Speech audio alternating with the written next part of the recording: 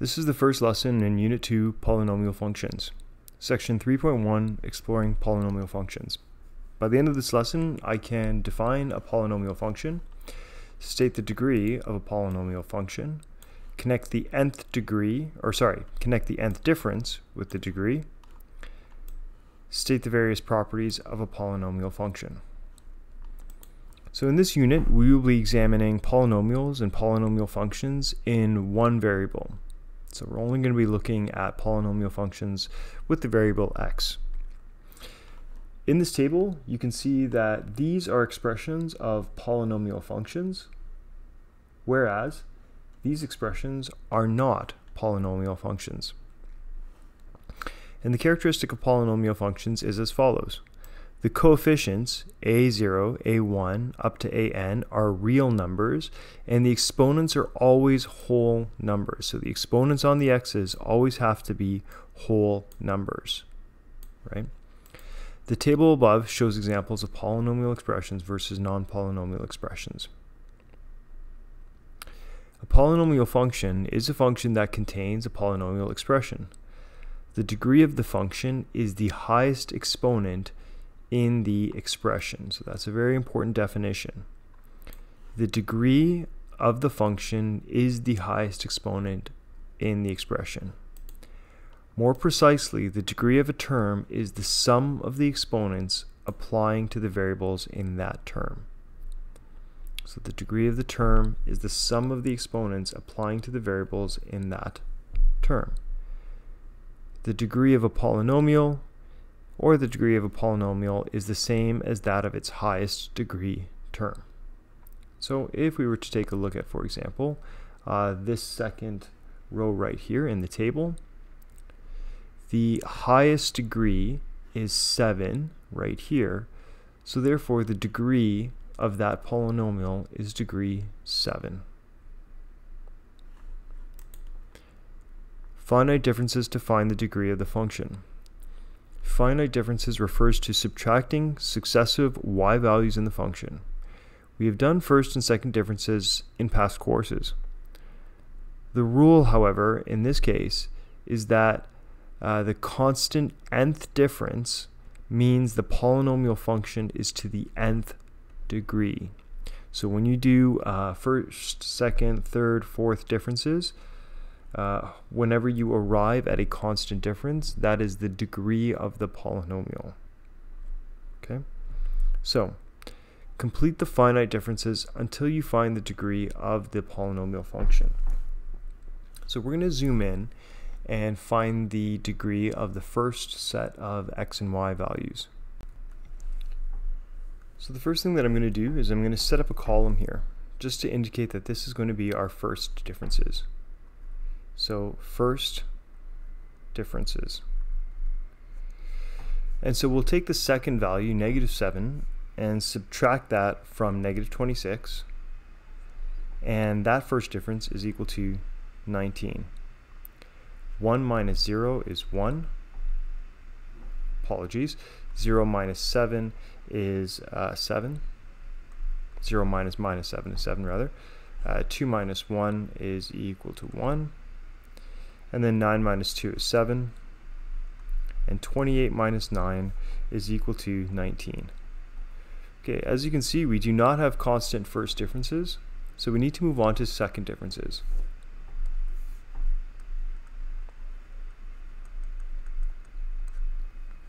So again, I'll take my first differences and find the differences between those values. So 7 minus 19 is equal to -12. 1 minus 7 is equal to -6. 1 minus 1 is equal to 0. 7 minus 1 is equal to 6. And 19 minus 7 is equal to 12. Again, I do not have constant differences in my second differences, so this is not a polynomial of degree 2, so I need to go to the third differences. Okay. And -6 minus -12, well, that's equal to +6. 0 minus -6 is equal to 6. 6 minus 0 is equal to 6. And 12 minus 6 is equal to 6. Alright, so since I've arrived at a constant difference within my third differences, I can come to the conclusion that therefore the degree of this polynomial function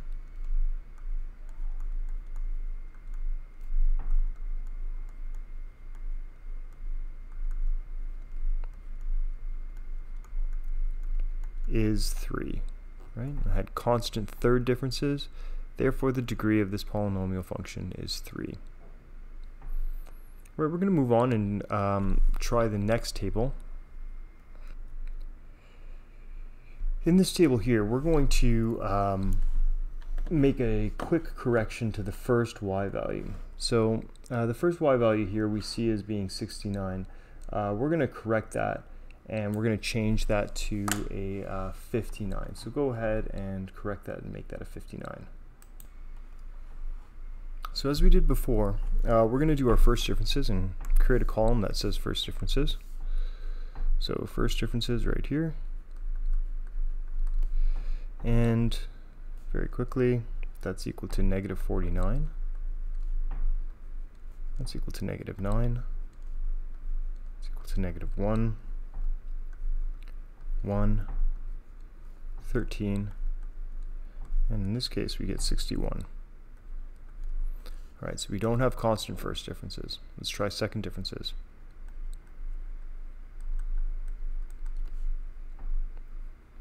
That right there is 40. That right there is 8. That right there is 2. That's going to be 12. And there we have 48. Okay, again, second differences did not yield a constant value. Let's move on to third differences. Okay, over here. It's 32, rather negative 32. That right there is negative 6. Right there is 10. And that is 36. Okay, so it's definitely not a third degree polynomial, so let's take a look at the fourth.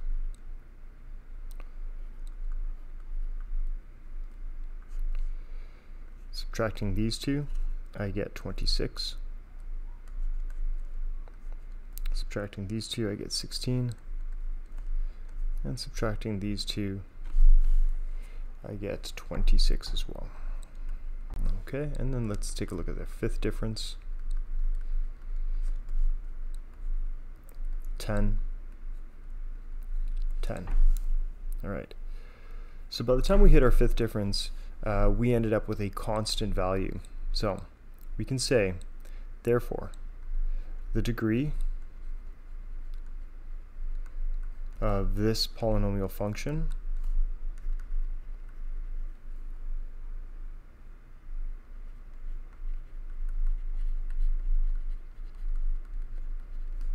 is 5.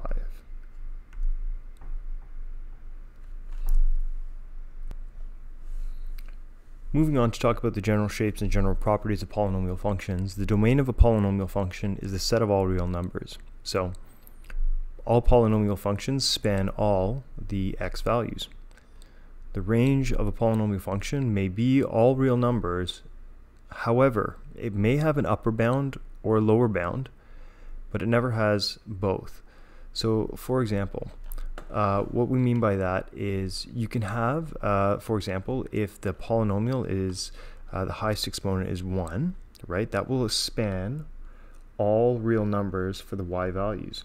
Same thing with cubics or quintics, right? This is going to span all the y values. A polynomial, though, with an even number for its degree could have, like, for example, an absolute minimum right down here. Right, so there could be some restrictions, however, on your y values. There are no vertical or horizontal asymptotes in a polynomial function. And say you had a polynomial function of degree 0. So that just means that you have f of x is equal to a times x to the power of 0 Well, that just means a times 1 because x to the power of 0 is 1. So therefore, f of x is just equal to a, and that's a horizontal line, right? So a polynomial of degree 0 is a horizontal line. Other polynomial functions have shapes similar to the ones below, but may differ somewhat based on the coefficients and the number of terms within the polynomial function. So these are examples of general shapes of polynomial functions where the degree is listed right here below. And they can have these types of shapes, but there can also be differences in the shapes as well. And that's what we're going to spend the next few lessons examining. Great, thanks for watching.